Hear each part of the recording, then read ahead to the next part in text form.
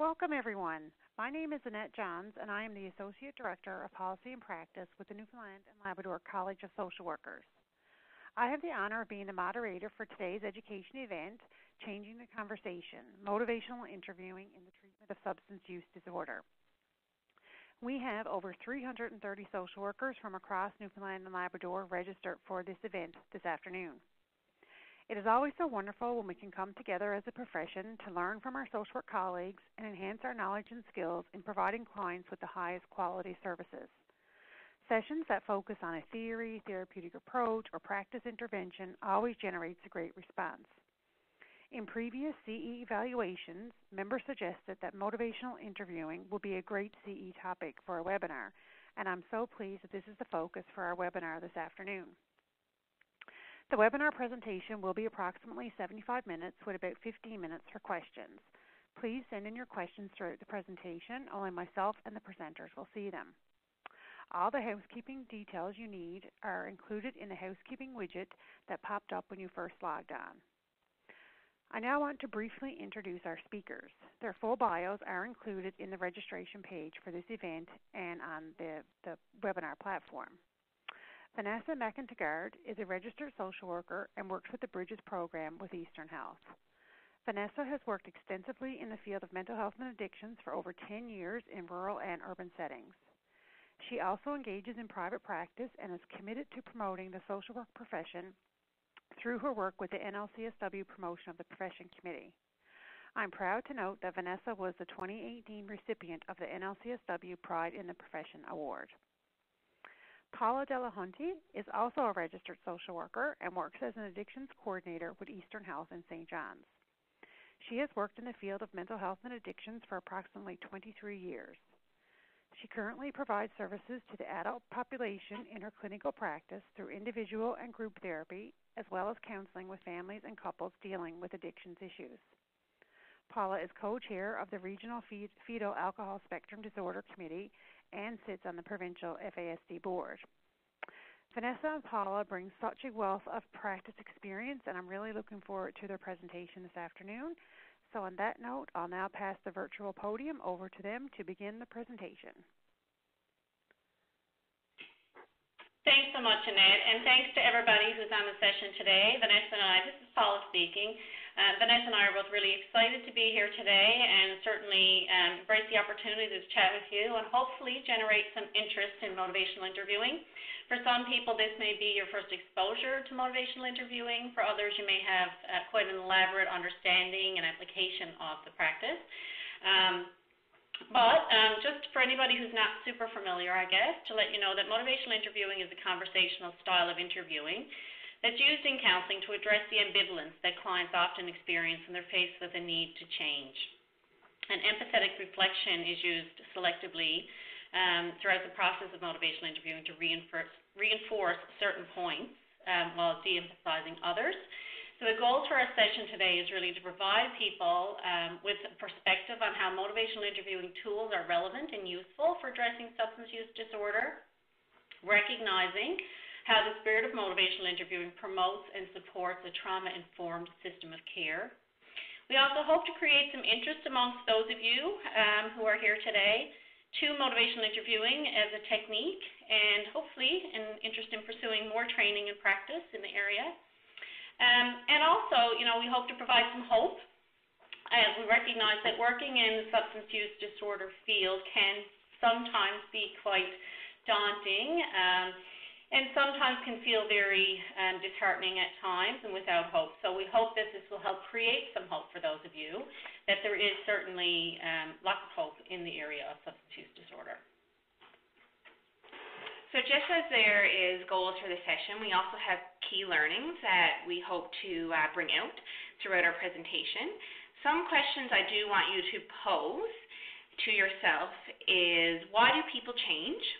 How is motivation linked to substance use behavioral change? And how can we help clients enhance their motivation to engage in substance use disorder treatment and initiate recovery? And then what motivates people towards change? So the big thing is that motivation is a key to substance use behavior change. With the use of empathy, not authority and power, it's essential to enhancing client motivation to change. With the use of the theoretical model of the stages of change approach, it's a really useful overarching framework that can help you tailor specific counseling strategies to the different stages. And there's a big recognition that if we shift away from abstinence-only addiction treatment perspectives and more towards client-centered approaches, we can enhance motivation and reduce risk. So again, some other highlights to kind of point out is that motivation is really, truly essential to substance use behavior change. And motivation is multidimensional, it's dynamic, it's fluctuating, and it can be enhanced and influenced by the counselor style as well as a variety of other factors, right? So there's a variety of benefits to using motivational counseling approaches, and those include, enhancing client motivation towards change, preparing clients to enter into treatment, both engaging and retaining clients in treatment, increasing participation and involvement in treatment, and in turn improving treatment outcomes. This also encourages a rapid return to treatment if clients relapse or return to misusing substances again. Motivation really truly is a critical element of behavior change that predicts clients' abstinence and reduction in substance use. And we'll talk throughout today's session how, we cannot give clients their motivation, but we can help them identify the reasons for change and help facilitate their planning towards change. So a few more highlights to note. The new perspective on addiction treatment includes focusing on client strengths instead of deficits, offering person-centered treatment, shifting away from labeling clients, using empathy, focusing on early and brief interventions, recognizing that there's a range of severity of substance misuse, accepting risk reduction as a legitimate treatment goal, and providing access to integrated care. Each stage in the stages of change approach has a predominant experiential and behavioral catalyst, and for a client change, us as clinicians need to recognize that and need to focus on that. As well as counselors, we should adopt the principles of cultural responsiveness and adapt motivational interventions to those principles when treating clients from diverse backgrounds. Even mild substance use can impede functioning in individuals, especially those with lived experience of concurring severe mental illness, and counselors need to adapt motivational interventions for these clients. So when we look at what a clinical definition would be for motivational interviewing, motivational interviewing is a person-centered counseling style for addressing the common problem of ambivalence about change. And that is a quote and definition direct from Miller and Rolnick, who are the founders of motivational interviewing. So they would say that motivation can be understood not as something one has, but rather as something one does. It involves recognizing the problem, searching for a way to change, and then beginning and sticking with that change strategy. They would say it turns out, many ways to help people move towards such recognition and action. So, motivational interviewing is a collaborative, goal-oriented style of communication with particular attention to the language of change. It's designed to strengthen personal motivation for commitment to a specific goal by eliciting and exploring the person's own reasons for change within an atmosphere of acceptance and compassion. So again, when we talk about motivation and what motivates people, we're still leaning heavy on Miller and Rolnick here. And the first sentence here, I joked to Paula, but I really meant it. If this is the only thing you take away or remember from today's session, it's a really important learning, and that is that no one is unmotivated. Motivation for change is a continual companion in life, and at times is as simple as finding the next meal or getting some sleep. When basic physical needs are satisfied, people pursue higher goals and values. A key in appreciating another's internal frame of reference is to understand their goals and values. What do people hope for and what do people want are questions to consider. And when you understand what people value, you have a key to what motivates them. So the big takeaway here is that empathetic reflection is used selectively to reinforce certain points while de-emphasizing others. So motivational interviewing, as I mentioned before, is a collaborative conversation style for strengthening a person's own motivation and commitment towards change. So collaboration, as we all know, means partnership, right? So you as a clinician or the helper, you're not in charge of the person's change. Motivational interviewing is about mutual respect and participation in the process of change. So you're walking side by side with your client, or dancing in sequence, so to speak. You are not the fixer. It's a mutual partnership where you're walking with your client towards the change process.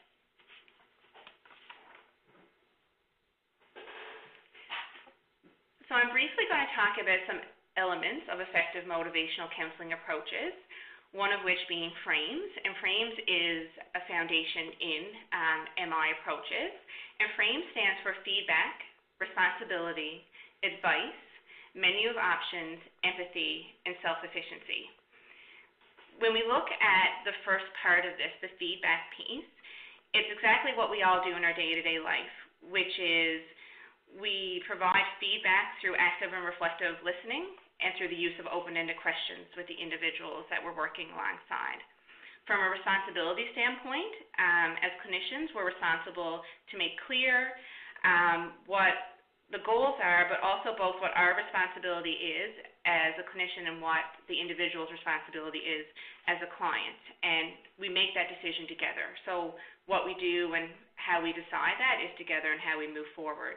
Advice, I think that one is pretty self-explanatory for all of us on the line, but we're responsible as clinicians to provide helpful advice and information to the clients that we work alongside, recognizing that they don't need to take that advice because they are anonymous and autonomous in their decision making. The menu of options is that we give lots of different ones. I'll talk later on about how we used to do things in the field of addiction services, and it was pretty limited and there wasn't a lot of options. But now we really look at working from giving a variety of options, meeting clients where they're to, and really working from that harm reduction lens.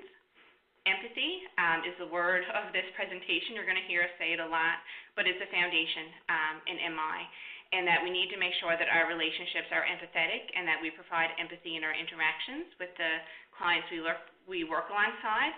And self-efficiency is really important. So the aim is for us to build confidence in the clients that we work with in order to make that change. And we do this through decisional balancing, discrepancy development, flexible pacing, and maintaining contact with our clients. I talked about the effectiveness for harm reduction and concurrent disorder, and this is really important because, as I said earlier, even mild substance misuse can impede that functioning for the clients we work alongside. So consider this, as we mentioned before, motivation really truly is a critical key towards any sort of change. And motivation is multidimensional, it's dynamic and fluctuating, and it is influenced by both social interactions as well as a variety of other both internal and extrinsic factors. And motivation can be modified, and it's heavily influenced by a clinician's style. So it's the clinician's task to elicit and enhance motivation, not develop motivation, if that makes sense. We all have reasons why we do or do not want to do something, right? Motivation, like I said, is multidimensional and is very much based on a person's individual values, their belief system, and an individual's goals. It can fluctuate and can change over time as people grow, learn more about themselves, have specific experiences. And as I mentioned earlier, we cannot give clients motivation, but we can help them identify their reasons and their values for wanting change. And we can help facilitate planning towards that change for them. So any successful treatment in substance use disorder approaches really acknowledge motivation as multidimensional, a fluid state during which people make different changes towards health risk behaviors like their substance misuse.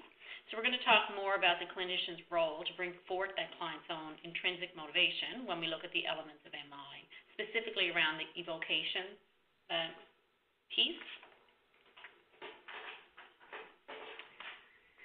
So MI helps us think differently about change. There's an assumption that because external factors and people, so our family, our friends, employers, etc., expect change as necessary, that an individual should be motivated towards that change. But just because the individual may not have the same agenda does not mean that there's no motivation for change. Everyone has motivation, like I stated earlier.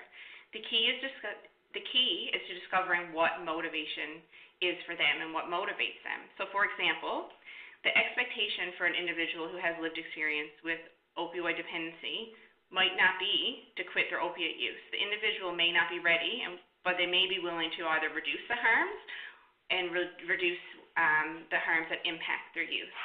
So it really is about looking at what motivates them and what stage of change that they're currently in. So we've talked a little bit about what motivational interviewing is.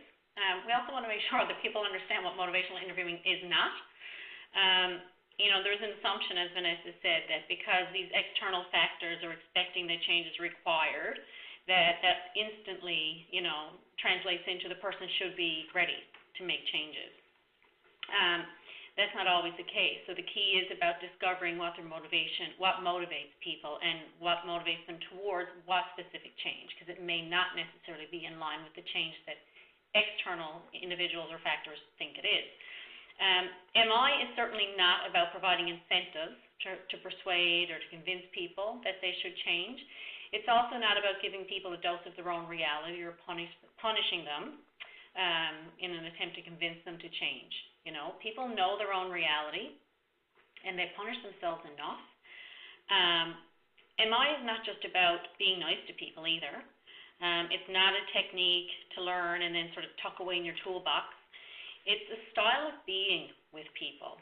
It's an integration of particular skills to foster motivation towards change. MI is not a solution to all clinical problems either. It blends well with other evidence-based clinical skills and approaches, but it's not a sort of cure-all or approach-all. Not everybody necessarily needs evoking. When motivation for change is already really strong, we can move ahead with planning and implementation of goals with clients. But MI cannot be used to manufacture motivation that is not already there. That said, as Vanessa mentioned, nobody is completely unmotivated. However, we need to be mindful that we're, helping enhance motivation towards goals that are client-driven, not that we're trying to enforce goals towards change. So to stick with the theme of what motivational interviewing is not, historically in substance use disorder treatment, the assumption was made that clinicians were the all-knowing experts, and if clients would listen to us and follow our direction, that they would achieve abstinence and get better. And if you could see me, I'm putting air quotes to get better, and thank goodness we've moved away from this being our perspective, because we don't know best. As addictions professionals, we know a lot, and I'm not diminishing our value, but our clients are the experts in their treatment. But we really did think in the past, we thought that if we gave them insight, we gave them the knowledge and skills required to change, and then in turn, they would make those changes. And I know there's some people probably smiling on the line thinking if it was that easy. Mm-hmm. And when all else fails, if those things didn't work, then we gave them hell, right?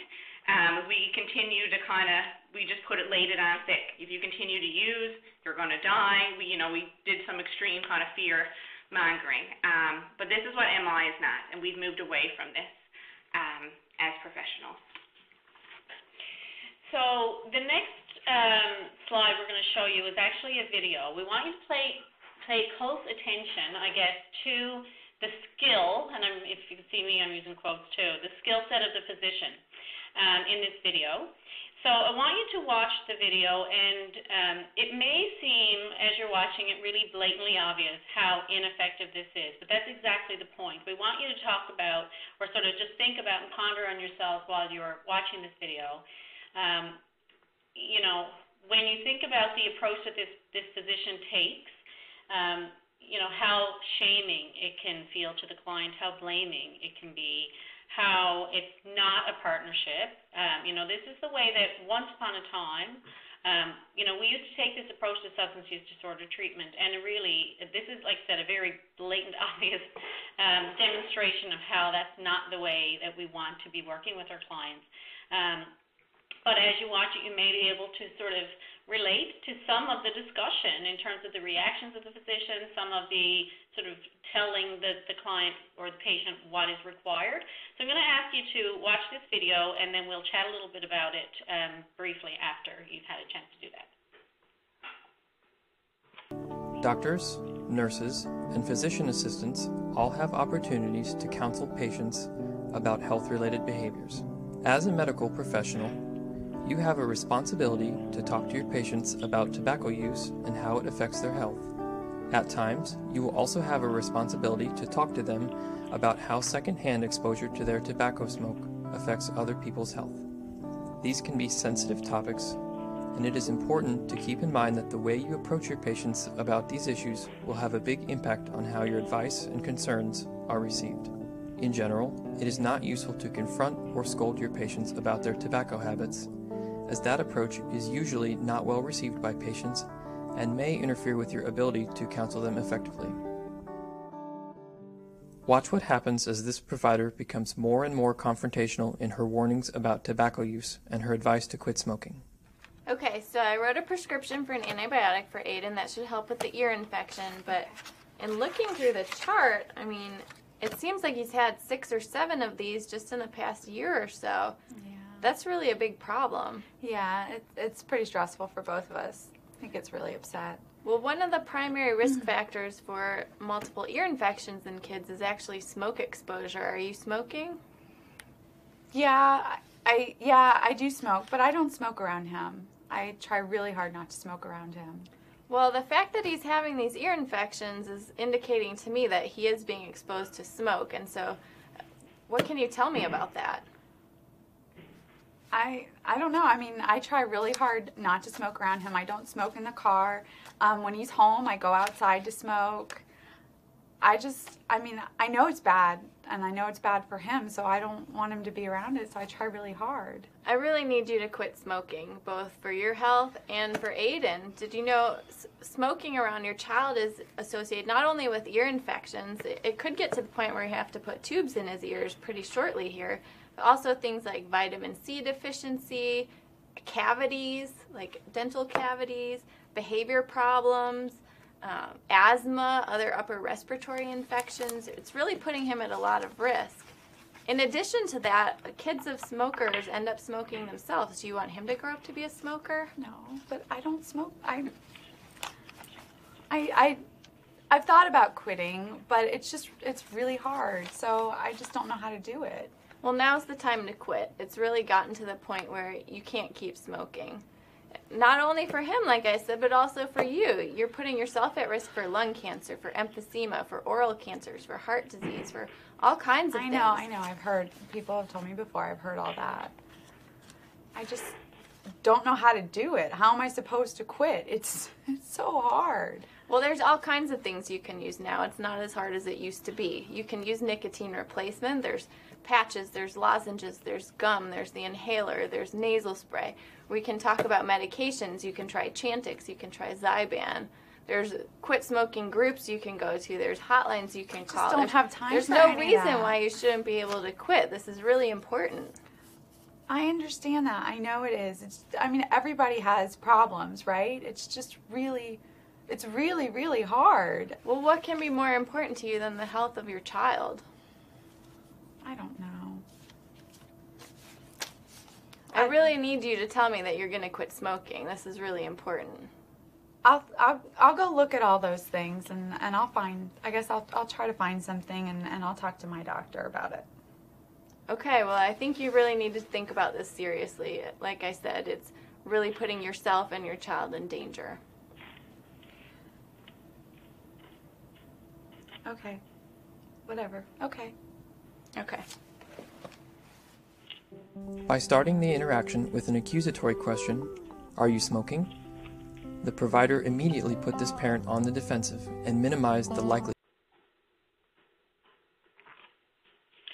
Okay, so as I mentioned, it was probably somewhat apparent as you watched that video how ineffective that approach is. But just a couple of pieces to point out, I guess. As I mentioned, the doctor really kind of judgy, for lack of a better way of saying it, somewhat judgmental. Even her facial expression sort of spoke volumes, as did the client's body language. If you noticed that, she really shut down at one point, crossed her arms, sat back in her chair, like, yeah, okay, I'll look into it. Recognizing why this type of approach doesn't work. In order for change to occur, a person really must be ready to make those changes, and they must want to make those changes, and have that internal or intrinsic motivation towards change. They also must believe in their ability to make that change. The doctor really lost a variety of opportunity in that interaction with the client, sort of highlight some of that client's desire towards change, also missed opportunities to talk about the person's fears around change, some of the things that the person felt were sort of roadblocks towards change. But people are experts in their own lives, right? They know their own reality, and we really need to hear their story and listen to what they're saying. MI is really about fostering the process for an individual to gain insight, knowledge, and skill without us giving it to them, right? So, for example, this lady, she was, struggling to quit smoking, and I'm sure she knows all the reasons why, and she highlighted all the reasons why she knows she needs to quit, but some of the things that, were roadblocks for her, or reasons why she felt she wasn't ready yet. But the doctor, unfortunately, missed all those opportunities to have that discussion. So, just like Paula said, the doctor in that video didn't really take on what we would say an MI approach, but we know that MI approaches worked, especially with individuals who are looking to make changes, such as the woman in that video regarding, quitting smoking or different things like that. The evidence says that MI helps clients move through their ambivalence to become mobilized towards change. Not only does it prepare people for change, but it helps people to initiate and maintain that change. MI promotes empathetic connection, which is a strong indicator of positive outcomes in clinical methods and techniques. It improves engagement, retention, as well as therapy outcomes. And the benefits of employing motivational enhanced techniques include inspiring that motivation for change, preparing clients to enter treatment, engaging and retaining those individuals in treatment, increasing their participation and involvement, as well as improving treatment outcomes. So it really, as well, encourages a rapid return to treatment if symptoms reoccur. So, we mentioned earlier that MI is not a sort of cure-all. It's not applicable all the time. It's, it works really well in certain occasions, and other times it's not necessarily an appropriate approach to use. But MI can be particularly helpful when motivation is really low with an individual, or that they have mixed feelings about change. And we'd say that means that their ambivalence is high, right? Ambivalence is a very, very normal, natural part of the change process, and we're going to talk some more about that later as well. But recognizing that MI can be really helpful when ambivalence is high, when people are, if there's challenges in terms of engaging people towards treatment, or if people are experiencing difficulty in making changes for a variety of reasons. Research really shows that motivation-enhancing approaches are associated with greater participation in treatment. And as we mentioned, reductions in the amount and the frequency of use, and motivational approaches are strongly associated with better social adjustment, increased abstinence rates, and successful referrals to treatment. And as we've mentioned, it feels like we're sort of repeating ourselves, but it's a really important point to recognize is that when we're using motivational approaches and people's motivation is driven from an intrinsic place versus an external factor, then the likelihood of them re-engaging in treatment after relapse occurs is much higher than it would be if they're extrinsically driven towards change.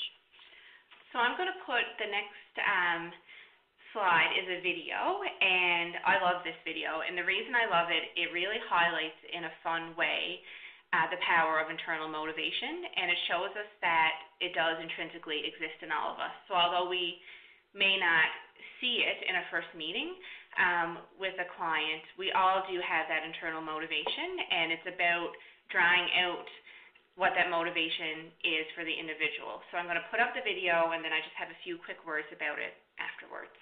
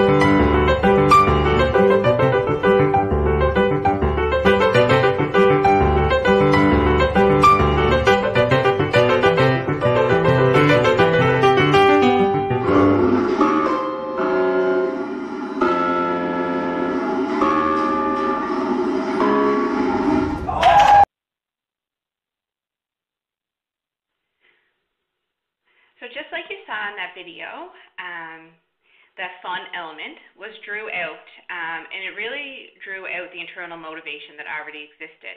So lots of people probably passed those stairs every day and thought about taking them, but as we saw initially, most people were jumping on the escalator. But there was, they felt that motivation to a degree to take the stairs.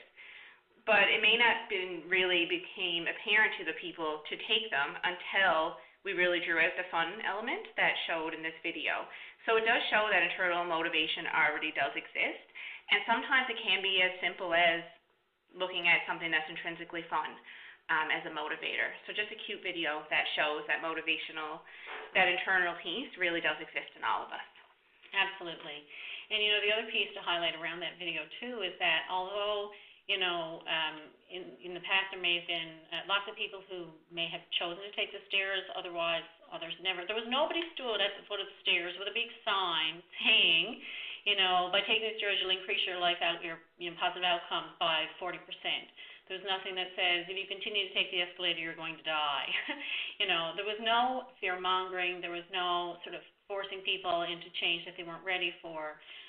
It was just allowing people to make choice when they were ready to make choice. Some people may have gone past those stairs many times with the piano keys there before they actually felt safe to try. But again, it's about meeting people where they are, which brings us right to our next point, right? Motivational interviewing really allows us to meet clients where they are in that change process. And then as I mentioned earlier, that trans-theoretical change model is really a critical sort of guiding force in this approach to change and in working with clients. And it allows us to really meet our clients where they are within that change process. Not everybody that we see is going to be highly motivated towards change. Some people may be pre-contemplative, meaning that they don't see that the problem exists. More often than not, I would think that historically, certainly since the start of my career in this field, the vast majority of our clients that would come to us in the past were very pre-contemplative, meaning that other people were telling them there was a problem in their life with their substance use, but they weren't necessarily seeing that.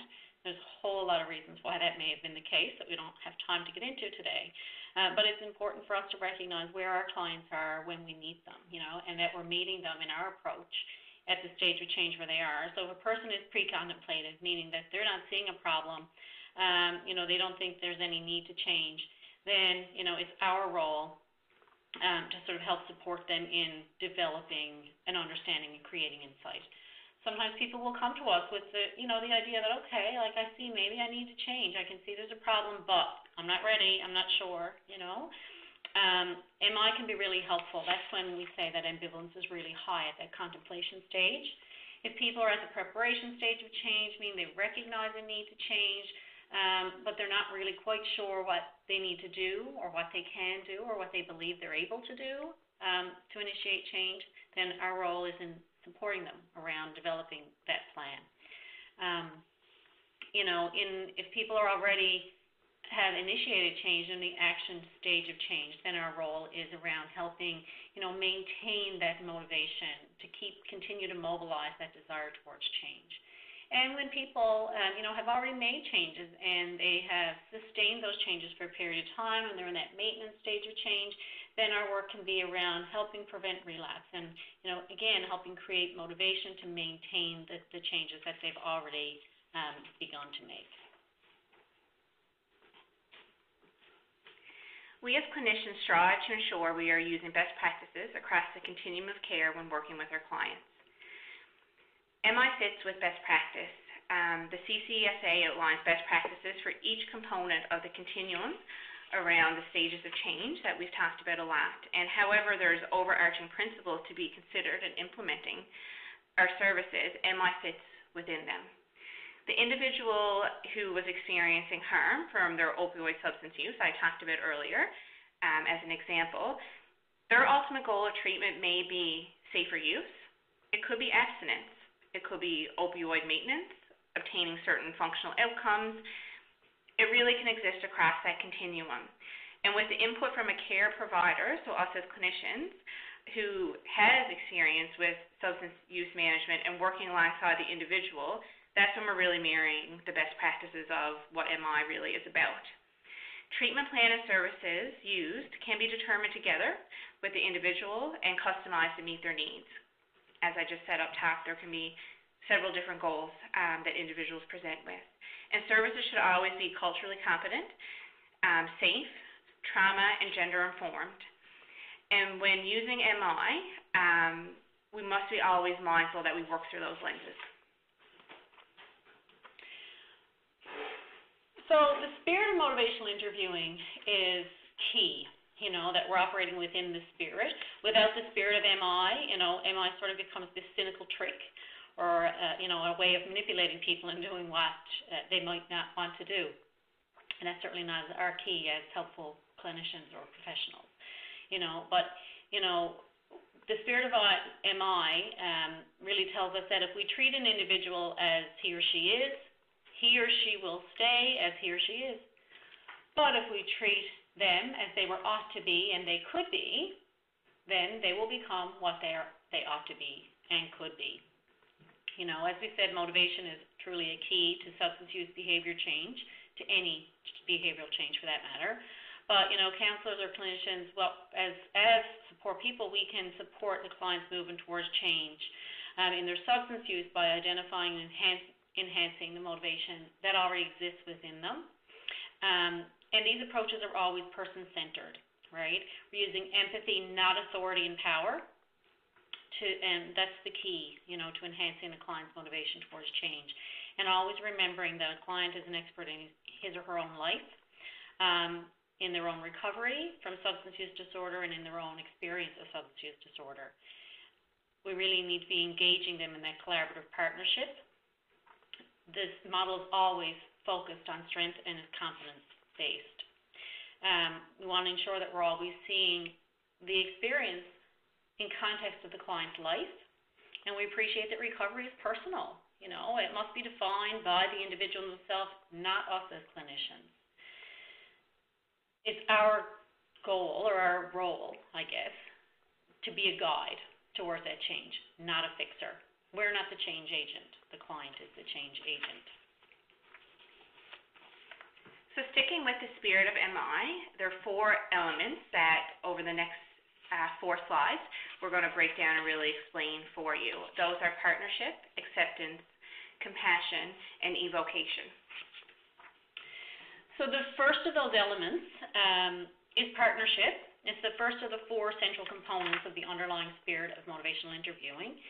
And that's where the interviewer, the individual clinician is really functioning as partner or companion and collaborating with the client's own expertise. So this means that MI is done for and with the client. And as we said earlier, individuals or clients are the undisputed experts on themselves. We should not ever make assumptions that we know more about a client's experience, about a client's needs, about a client's goals than they know themselves. They are the undisputed expert. In motivational interviewing, the clinician is the companion who typically does less than half of the talking.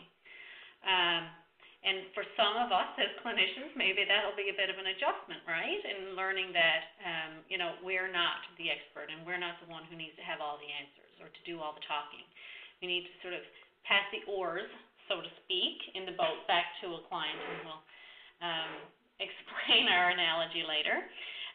But we think about this process, the partnership is, the client is really steering the boat or rowing the boat towards change. And our emphasis here is really on awareness and honesty, I guess, regarding an individual's own values and agenda in the conversation about change. And in comparison to in the past, when we would have maybe tried to confront an individual, giving them a dose of reality, some of that fear-mongering that we mentioned earlier, in hopes of, initiating change by means of fear. That's not what MI is about.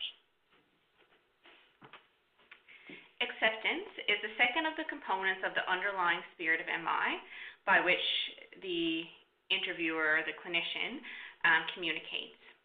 So underneath acceptance, we talk about absolute worth, and that's prizing the inherent value and the potential of every human being. Acceptance really stands out for me because it really highlights our social work code of ethics values, because we do intrinsically know that everyone has that worth and value. The second component is the accurate empathy, the skill of perceiving and reflecting back another person's meaning. We look at autonomy for support, which is when us as clinicians accept and confirm that clients have the right to self-determination and choice. And then the final part of this is affirmation of support, where we look at the positives, we seek and acknowledge that the person has their own strengths and efforts, and we highlight for them as a means of motivation towards that change. If we take these 4 person-centered conditions into consideration, they really do convey what we mean by acceptance. Profound acceptance of what the client brings does not necessarily mean that we as clinicians approve of the client's actions. In fact, our approval or disapproval is irrelevant. The third element is compassion, and this is central to the underlying spirit of MI, and it's where the clinician acts benevolently to promote the client's welfare, giving priority to the client's needs. The Dalai Lama would say compassion is the wish to see others from suffering. It's a really important piece of this, right? And it was added because it is certainly possible for us to practice the other 3 elements of the spirit of motivational interviewing in the pursuit of self-interest. Because really to work with the spirit of compassion is to have your heart in the right place so that the trust that we, engender would be deserved. But, for example, you can't say that you accept a client's right to self-determination if you're not compassionate in that acceptance. Because is that really true acceptance? If a person is no-show, for example, for their appointment, you might say, well, they have a right to be here or not. I guess he's not ready to make change, so I'll close his file now. Is that really being compassionate? So it's the underlying, compassion is the underlying perspective in which we practice motivational interviewing. Also important recognizing that these are not prerequisites for the practice of motivational interviewing. Miller and Rolnick would say to us, if one first has to become profoundly accepting and compassionate before being able to practice motivational interviewing, the wait would be a lifetime. So recognizing that rather it's an experience that the practice of motivational interviewing itself teaches us these 4 habits of the heart as clinicians and as helpers. So the final component that underlies the spirit of MI is evocation, and this is when the clinician elicits the client's own perspective and motivation. It starts from a strengths-focused premise that people already have within them much of what is needed, and your task Our task as clinicians is to evoke it and to call it forth. From research on MI, it is realized that once a person resolves their ambivalence about change, they often went ahead and did it on their own without additional professional assistance or permission. Our task is to evoke and strengthen the change motivators that are already present. And this really is the underlying perspective which one practices when utilizing the MI approach. So as we mentioned, these 4 elements are what make up the spirit of MI. So when you have, all 4 of these elements operating in unison and, in cooperation with each other, then the true spirit emerges at the intersection of these 4 components. And the heart of MI is empathy, as we've mentioned before, and the spirit of MI really manifests, empathy in the counseling relationship in these 4 ways that we've just mentioned, right? Through partnership, through compassion, through acceptance, and evocation.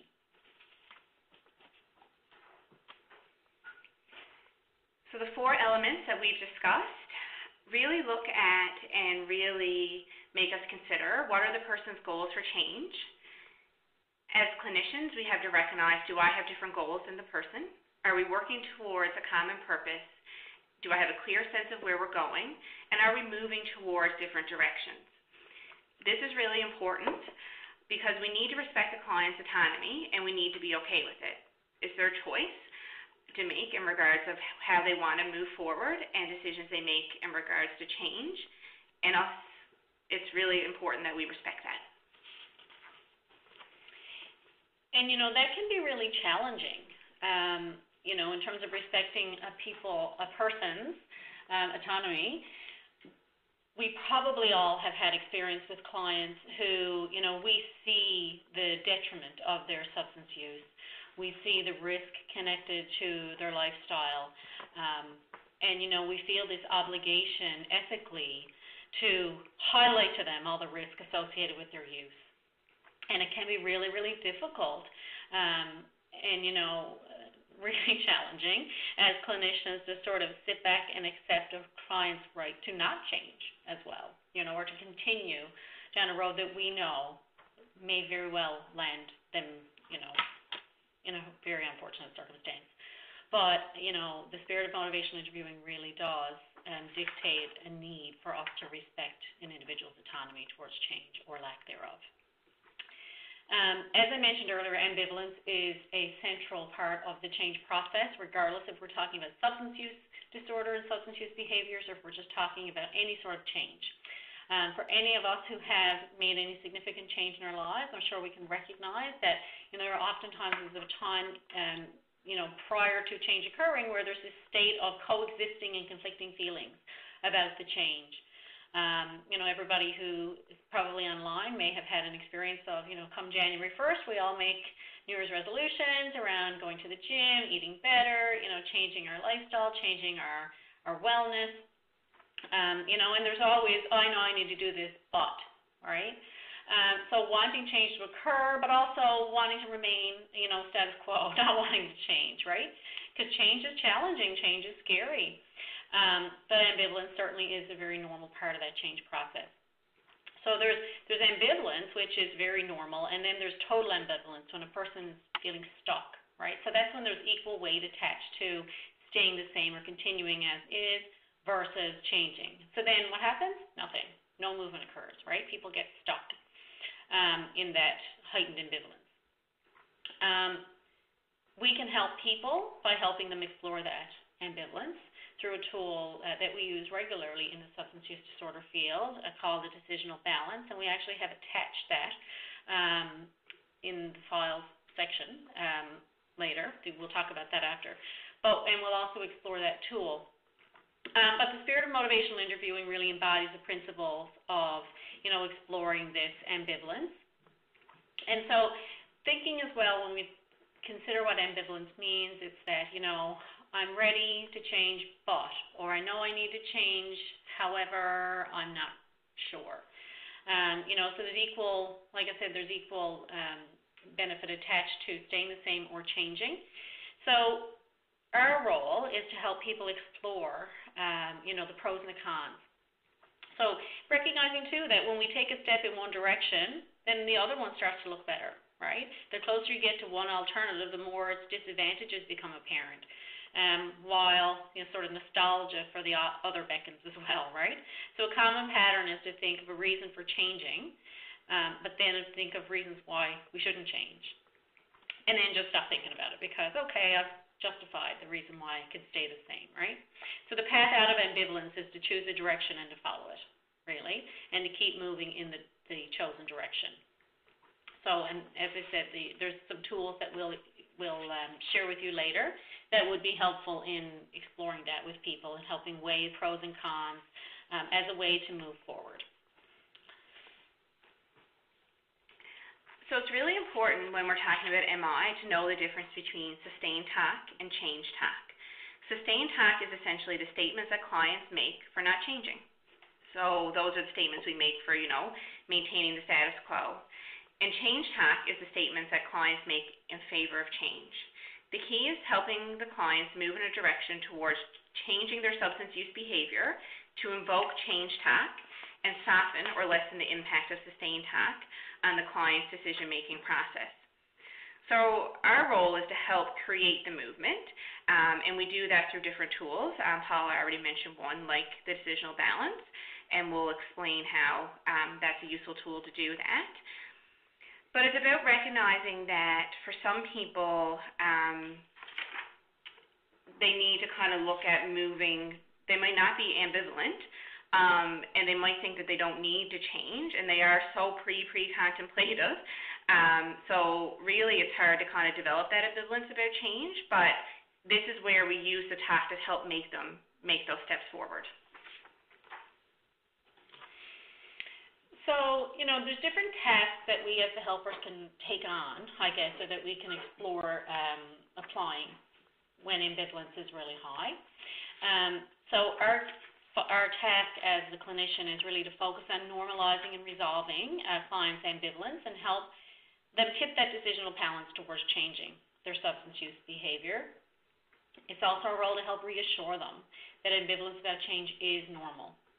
And also, while doing so, trying to invoke some of that darn language. And so we call the darn language, it's the language that tells us that there's a desire towards change, that a person feels that they have an ability to make those changes, the language that gives them reason towards change, so that's identifying some of their values and their beliefs, and some of the reasons and also some of the needs that they feel change needs to occur. And that's the change talk that Vanessa referenced earlier. And we can do this, highlighting that by summarizing what the client is sharing with us. We can also reinforce the movement towards change, right? As we're working with our clients, we are exploring their self-efficacy and we're summarizing their client change talk. And by providing those summaries, we're allowing them not only to hear their own change talk, but to hear it repeated and to reinforce that change talk. Also, our role is to encourage the client to strengthen their own commitment towards change by taking small steps, small achievable steps that they feel that they can maintain and that they can achieve. Encouraging them to say go public, for example, with their decision to make changes, which creates accountability. Helping them envision a life after the change has occurred in their substance use behavior. And also, using the oars to help steer that boat towards change. And Vanessa is going to talk a little bit about the oars now in a moment. So as Paula said, we've used the acronym OARS, and we talked about that analogy of allowing them to steer their boat, which is a foundation. It describes the core skill of MI. So the acronym OARS stands for asking open-ended questions, affirming the client's strengths, using reflective listening, and summarizing clients' statements. Reflective listening is a fundamental person-centered counseling approach, and MI in particular is a foundation of that and is really essential in expressing empathy. So the principles of motivational interviewing are, expressing empathy, as we mentioned earlier, through reflective listening. So asking open-ended questions such as, what are the concerns you have around your opioid use? And then we're listening and reflecting back, expressing appropriate empathy. So, the idea of changing opiate use must be frightening for you. We want to develop discrepancies. And by developing a discrepancy, what we're trying to do is highlight the discrepancy between the client's current behavior and their goal or their values. I oftentimes ask people to envision a fork in the road where, towards the right-hand side is, the road that takes you towards the life that you want. The left-hand side is what I call the away moves, right? And the right-hand side are the towards moves. So if you're, continuing to use your substance of choice, is the choice to do so, is that taking you on toward moves towards the life you want, or away moves away from the life that you desire and the life that you deserve. So helping people develop that discrepancy between how their current behavior may not be in line with their future goals or their ideas about what they want their life to look like. Also, reflecting back on the content from the client. So eliciting sort of those ambivalent statements that we hear from them with non-judgment, but doing that in a reflective, listening way, asking about their goals and how their substance use either helps or does not help towards that goal. And also, avoiding argumentation and direct confrontation with individuals. We're arguing for one side. The ambivalent person is likely going to take up and defend the opposite. That's just the nature of human reaction, Sometimes we see this ambivalence as denial or resistance or sort of being oppositional, but that's not what it is. We need to recognize this for what it is, and it's the ambivalence, which is a very normal part. So roll with that, to be able to embrace that ambivalence and avoid arguing about it, and actually allow for an opportunity to discuss that. So sticking with the principles of MI, we need to adjust to resistance rather than opposing it directly. Paula mentioned earlier in this presentation the concept of wrestling versus dancing. So remember that you should feel like you're dancing with your client. You're letting him, her, them lead the way, and you feel as if you're not wrestling them, but in fact there's a clear indication that you're trying to move alongside with them and move towards that change. We really need to roll with ambivalence. So we continue with our example of the individual who has lived experience with opioid dependency. They might present with saying, I don't need Suboxone. They're not interested in that. And instead of kind of saying, well, you're not ready to make this change or you're not ready for that, we want to support self-sufficiency and optimism. So instead, we may ask permission to provide them with evidence-based information, which can help them further make decisions or look at the other options. So a way that we can do that is some people with an opioid use disorder require medication to help with a craving withdrawal. Would you like to learn more? And by putting that out there and giving them that opportunity, it really reinforces that the person's considering change, because we can then follow up with that. I think is really great that you want to hear a bit more options. Wanted to provide you, I guess, an opportunity to have another tool that we kind of have in our toolbox that we use oftentimes with clients, and it's our change plan worksheet. And this can be a really helpful tool in helping clients explore, I guess, their desire towards change and sort of what motivates that change. So you can actually use this as a paper and pen activity with clients, or you can just, have these questions sort of in the back of your mind that you can use to generate discussion in sessions with clients or in interactions with clients. So asking things like, what are the changes that they want to make? Again, this is going to help identify the client's desire towards change and their own value system that's driving that change. What are the most important reasons why they want to make these changes? Is it because they want to get everybody off their back, or is it because they truly don't want to live this life anymore? They want the change to occur. What are the things that they plan to do in making those changes happen? What are the ways that other people can help them? What kind of support network do they need to have in place to make these changes realistic and achievable? And how will they know that they're succeeding? How will they feel success is happening? How will they know that that plan is working? And what are some of the things that could potentially jeopardize that plan for them? What are some of the triggers? What are some of the risks? What are some of the high-risk times, people, places, or things that could interfere with that. So, there's a lot of ways that we can engage a discussion with people to help us understand more about their goals and their values, their perceived fears about change, and also their excitement about change, their vision of what their life would be after the change has been maintained for a period of time. And this worksheet, like I said, either as a paper pen activity or as just a general discussion, can be a really valuable means of accessing that information while at the same time building that therapeutic alliance with your client. Because again, it's about a partnership. So this next resource, which we have included for you as well, is the Readiness Ruler. And this is a great tool. It's pretty user-friendly, it's pretty simple and straightforward, but it's really important because it helps us assess that readiness for change.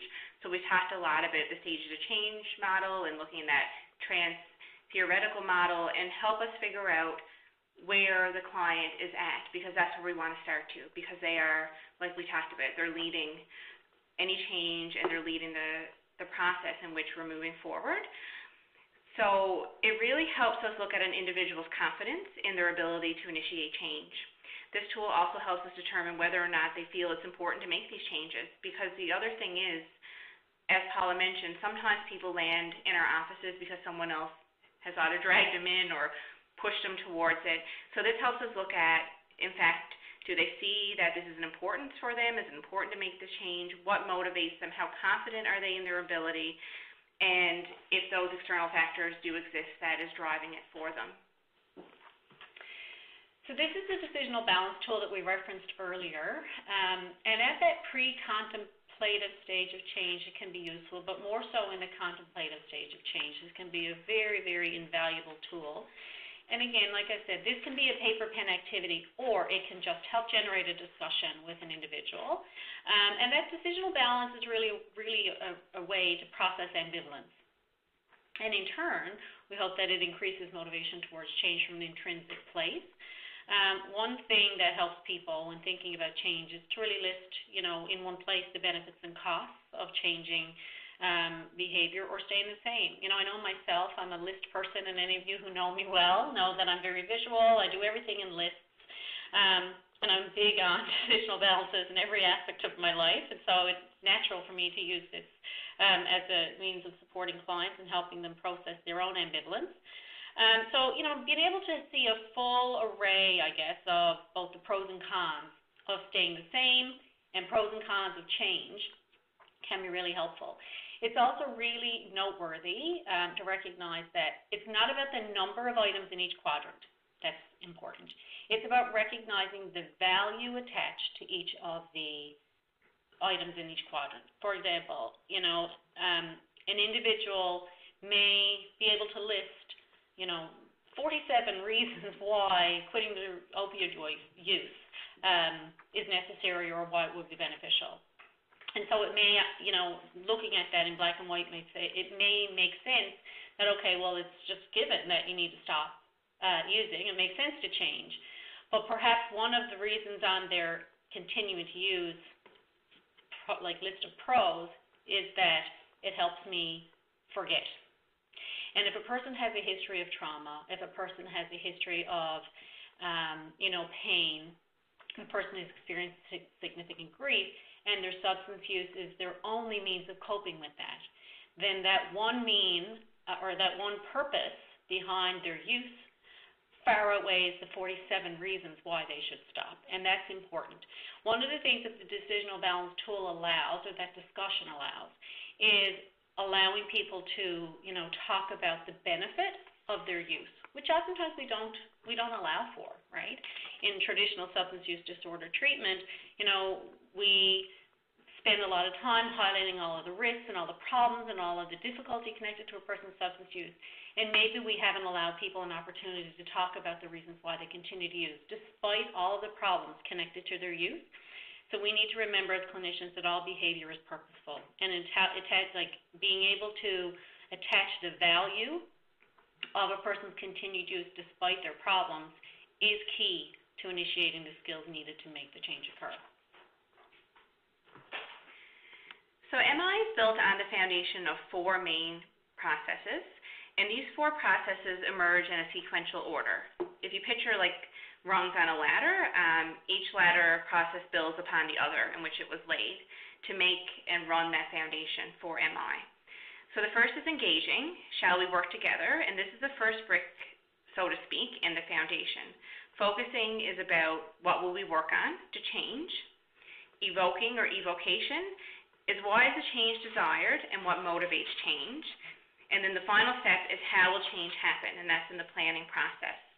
You never stop engaging your client along this path, and once a person resolves their ambivalence, you help them focus towards what they would want to change at this point, while always engaging in the change process. Likewise, when a person's making plans for implementing their change plan, we're conscious and very conscious of keeping them focused, engaged, and invoking their own strengths and internal motivation for change. As we continue to work with individuals with lived experience with substance use, whether it's changing their alcohol use, other drug use, MI is evidence-based, is a best practice style, and can help them move towards the goal that they want. So as clinicians, it's important that we are able to sort of check in with ourselves to make sure that we are, kind of MI consistent in our questions. So, are we engaging clients in an MI efficient way? Are we comfortable with, how this person is talking to me, asking ourselves questions like, how supportive and helpful am I being? Do I understand the person's perspective and concerns? How comfortable do I feel in this conversation? Does this feel like a collaborative partnership? Do I feel like I'm dancing with my client, or do I feel like I'm wrestling? So more questions to consider, to ask ourselves when we want to make sure our MI approach is consistent with focusing, is what is the person's goals for change? Do I have different goals than the person? What are we working towards, and is it a common purpose? Do I have a clear sense of where we're going, and are we moving together or a different direction? Likewise, are we going to be MI consistent in our evocation questions? So what are this person's reasons for change? Asking ourselves, is the reluctance more about confidence, or is the reluctance more about the importance of the change, or the perceived desire for change? What change talk am I hearing? Am I steering too far or too fast in a particular direction? Am I trying to steal the oars from my client? And am I the one who's arguing for change, or am I, listening for their reasons for change? And the last consideration of questions when we look at the MI consistent process of planning is what would be reasonable next steps towards change? What would help this person to move forward? Am I remembering to evoke and to prescribe a plan versus prescribing one? And am I offering information and advice with permission? So, are they seeking this information and advice? Are they open to that? And am I retaining, the curiosity about what works best for this person? Effective treatment really must be centered around a client's goal, providing choice, and target the appropriate and realistic change plans. And effective treatment really must address all of the patient's needs or the client's needs, not just his or her drug use. So that's, as well, we need to be very mindful of that. Effective motivational counseling approaches can be brief, and certainly a growing body of evidence indicates, the value of brief intervention, which emphasize reducing, health risk from a person's substance use, but also decreasing consumption as an important treatment outcome. Successful treatment, again, helps us or keeps us from making assumptions, or MI helps us stop making assumptions about what a client needs, and allows us to help them build motivation and skill to really make the best choice for themselves. It's not about the quantity, the quantity of intervention. It's really about the quality of intervention that we're providing to individuals. So next I'm going to show a video. We showed a video earlier around the ineffective physician. So now we're going to show one regarding the effective physician video. This video is a great demonstration of the effectiveness of the MI approach. I want you to consider when you're watching this video what you see. Do you see the spirit of MI emerge? Do you see the use of the oars? Do you see the darn language? Do you see that collaboration and partnership between the doctor and the patient? And I really think that this video highlights that the doctor demonstrates empathetic reflection, as well as has a real open discussion that's respectful around the client's goals. It provides choice. They ask for permission, and it really does address the patient's needs, not just looking at the substance use of this individual. And if there's one thing you really take away from this video is to look at effective motivational counseling approaches can be brief. So there's a growing body of evidence that indicates that there's early and brief interventions, and that demonstrates positive treatment outcomes in a wide variety of settings, specifically in substance use disorder programs, in our primary care offices, in our ER departments. Brief intervention emphasizes reducing health-related risks of a person's substance use, as well as looking at decreasing their consumption as an important treatment outcome. So this video really keeps us and highlights that it keeps us from making assumptions about what the client needs and allows us to help them build motivation and skill to make the best choices. So I hope you see that in the next video. Provider cues into what the parent is saying, empathizes with her situation, and attempts to work with the parent to find a solution that fits her needs. So I wrote a prescription for antibiotics for Aiden. Okay. I did want to talk to you, though. I'm a little bit concerned looking through his chart at how many ear infections he's had recently, and I noticed that you had checked the box that someone's smoking in the home, so I was wondering if you can tell me a little more about that. Well, it's just me and him, and I do smoke. I try really hard not to smoke around him, but I've been smoking for 10 years, except when I was pregnant with him. But it's so stressful being a single mom and having a full-time job, and so it's just, that's why I started smoking again. You have a lot of things going on, and smoking's kind of a way to relax and de-stress. Yes, yeah. Some people have a glass of wine, I have a cigarette. Sure. And it sounds like you're trying not to smoke around him. Why did you make that decision? I know it's not good for him. I mean, I've read those things about ear infections and asthma and stuff, but other kids have ear infections and their parents don't smoke. So on the one hand, you're worried about how your smoking might be affecting him, and on the other hand, you're not so sure if it's really the smoking that's causing these problems. Right, yeah. I mean, he doesn't have asthma. He hasn't had a lot of other problems that his other friends have. So, and I've thought about quitting before in the past, but I just don't see how it's possible right now. What made you decide to quit smoking when you were pregnant? Well, he was inside me and we were sharing everything, and I knew that he would get some of that, and I just didn't think I could live with myself if something happened to him. Right now, though, it feels almost too difficult to even manage or even to try. Yeah, exactly. How were you successful when you quit before? I don't know. I think about it now, I don't even know how I did it. I just did it. You know, I just couldn't imagine like him not being born or going into labor early and him having problems and stuff like that, all the stuff that they talk about with women who smoke. So that was just enough to say, okay, you know what, I'm not going to risk that. So the risks were so scary then that you were able to stop, but yeah. They don't feel as scary to you now. No, I mean, we're two separate people, and like I said, I try really hard not to smoke around him. I'm pretty good about that. I don't let other people smoke around him. So You're doing the best you can do. yes. Yeah. Okay, but it sounds to me too like part of you really does want to quit. Yeah, I know that I need to, and I keep, every new year I say, okay, this year I'm going to quit smoking, but then something happens and it just doesn't. It's on your to-do list, it's just not making it to the top. Yeah. If you did decide to quit, on a scale of 1 to 10, where 1 is not at all confident, you don't think you could do it, and 10 is you feel pretty certain that you could, where do you think you fall right now? Probably like a 5. Kind of in the unsure area. Like, I know I've done it before, so I know I can do it, but at the same time, it just seems really hard, and it's not the same situation. Well, what made you say 5 rather than 2 or 3? I know all the ways it's bad for me, and I don't want him to grow up thinking that it's okay to smoke. I don't want him to use any kind of, I don't want him to chew or anything like that.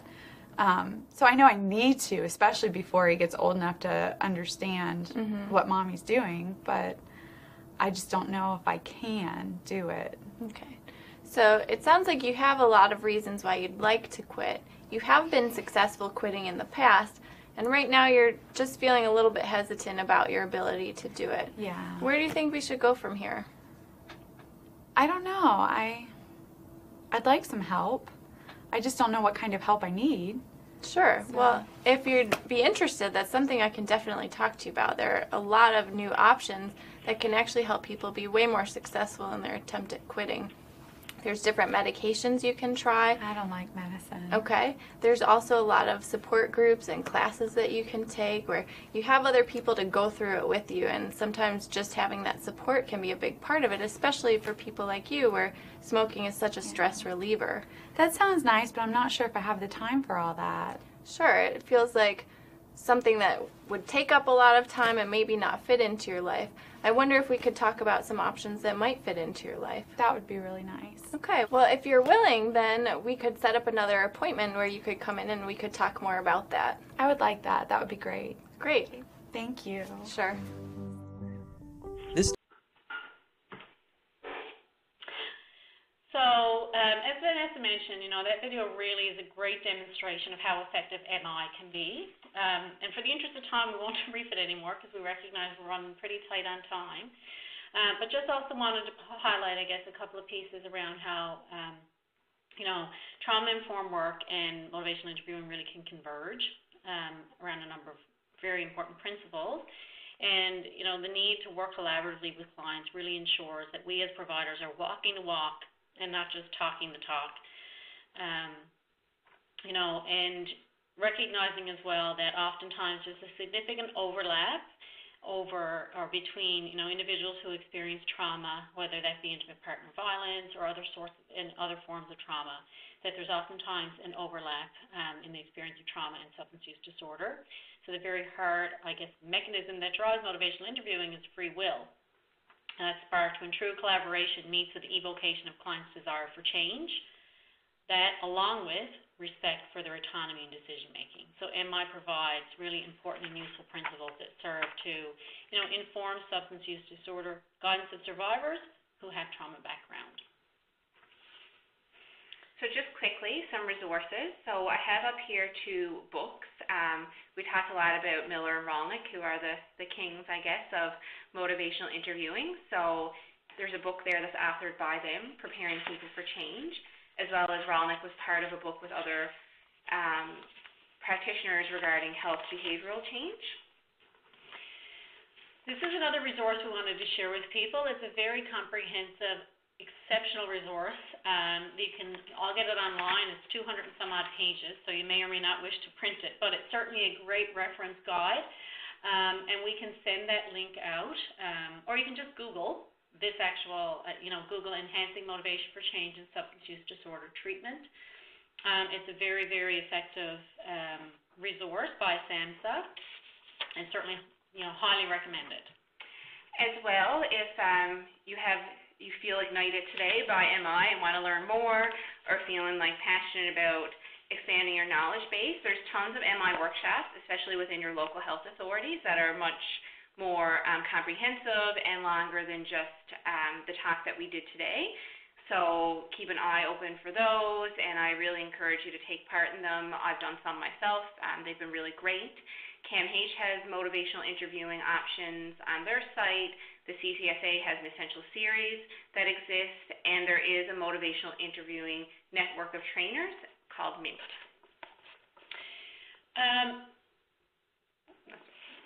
We listed some references that we feel people may find helpful, but also just wanted to let people know that all of the tools that we referenced today, the decisional balance tool, the readiness ruler, the change plan worksheet, and a variety of other tools that Vanessa and I tend to use in our own practice.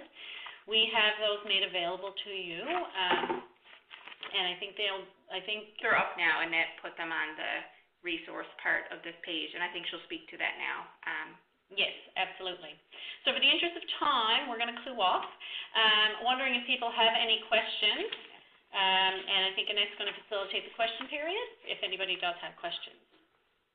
Yes, thank you so much, Vanessa and Paula. Great presentation. So we do have a bit of time for questions, so if you haven't sent in a question, feel free to send it along now. I guess just to jumpstart the Q&A period, one of our questions is pertaining to, from your perspective, how does the motivational interviewing fit with other therapeutic approaches? So, for example, acceptance and commitment therapy or other therapeutic approaches that people are using in their practice. Great question.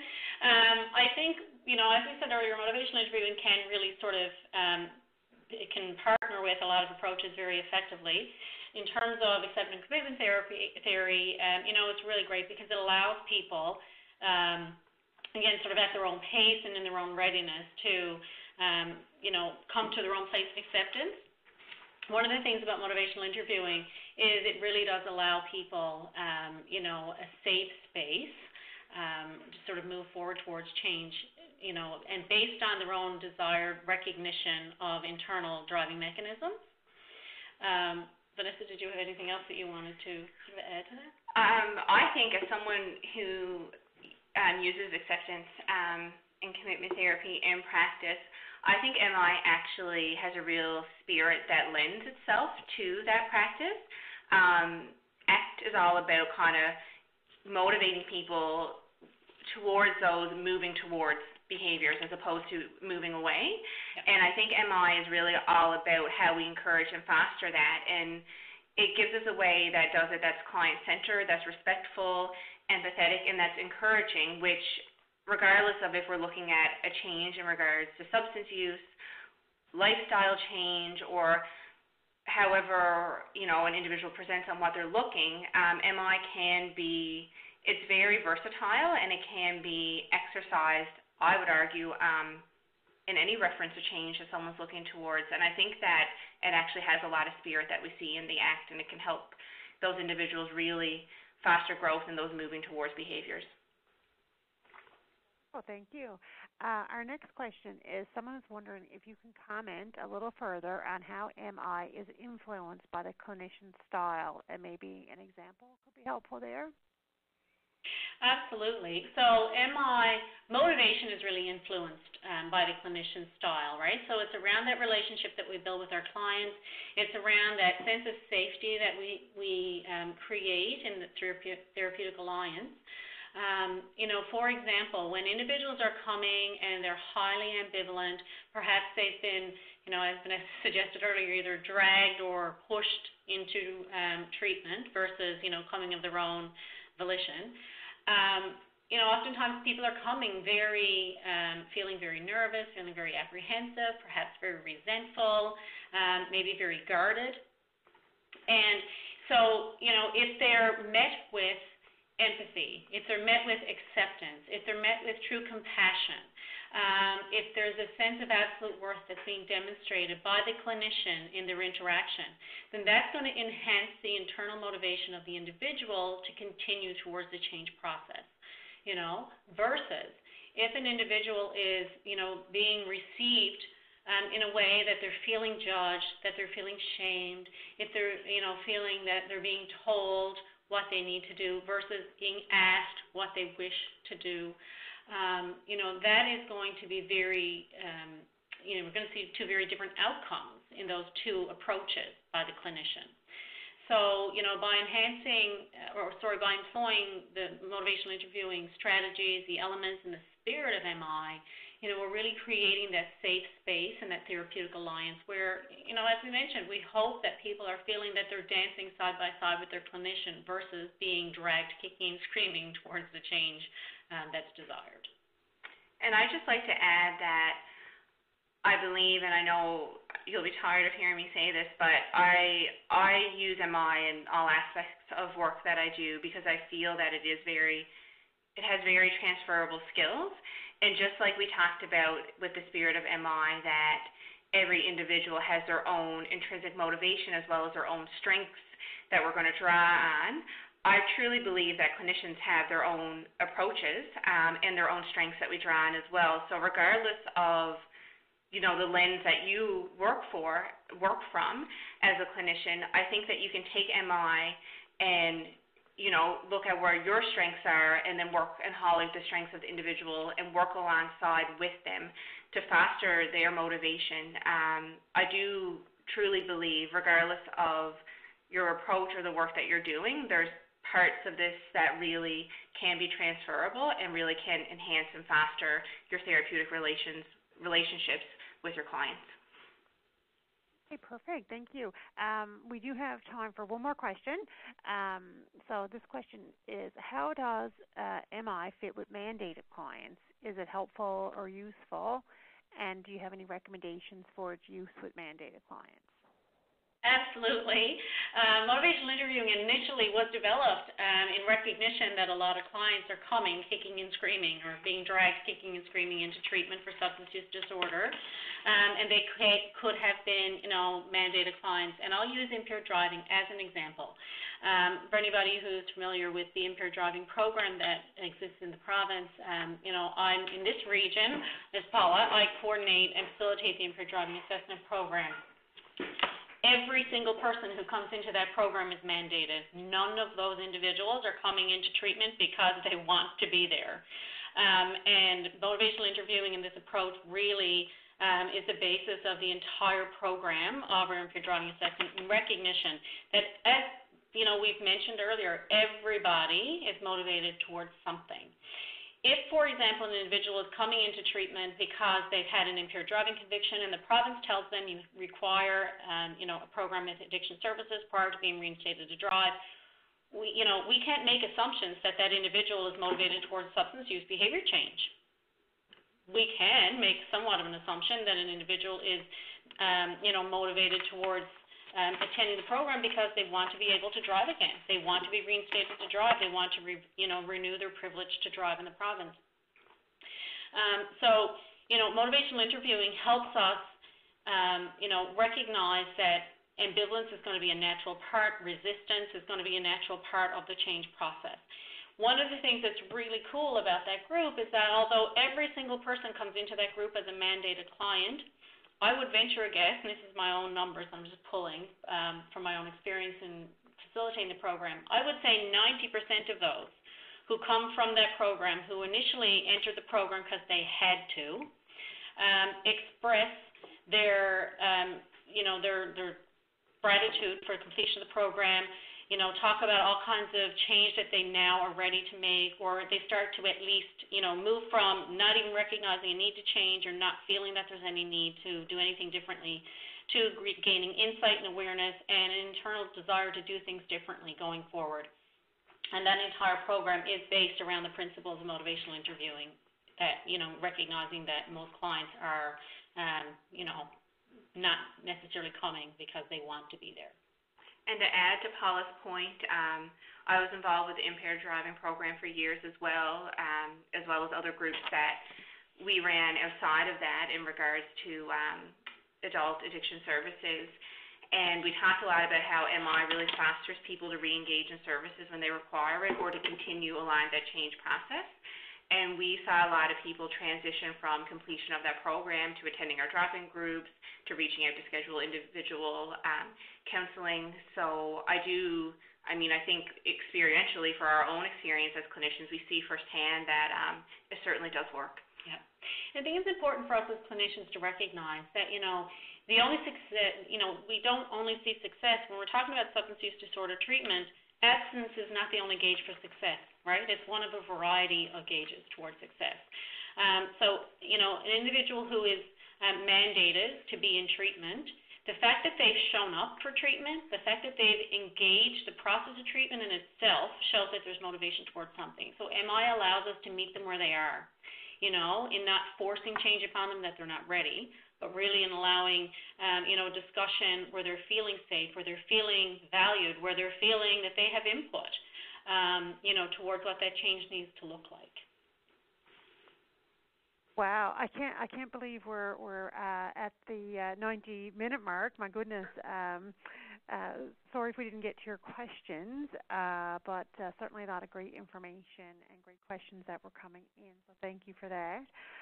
So I do want to wrap up our session for this afternoon and want to give a huge thank you to Vanessa and Paula for this informative and stellar presentation and for sharing your knowledge, experience, and expertise with all of us today. And certainly a lot of important information was covered, and we hope that this webinar sparked your interest in motivational interviewing and how it might be helpful to you in your practice. Vanessa and Paula, your passion for and pride in the work you do was evident throughout your presentation, and certainly for the work that you do in the area of mental health and addictions is inspirational. And I want to thank you both for taking time out of your, what I know is a very busy schedule, to facilitate this webinar for us today. The PDF of the PowerPoint presentation is available on the resource section of the webinar platform, along with the practice resources that Vanessa and Paula provided and spoke about throughout the presentation. A recording of the webinar will be available on the NLCSW YouTube channel in the next week or so. And also just to let you know that members may claim 1.5 CPE credits under the required category of workshops as per the NLCSW CPE policy for attending this webinar. And we also asked that you complete the evaluation form that will appear on your screen as well. So on that note, thanks everyone. Enjoy the rest of your day and stay safe.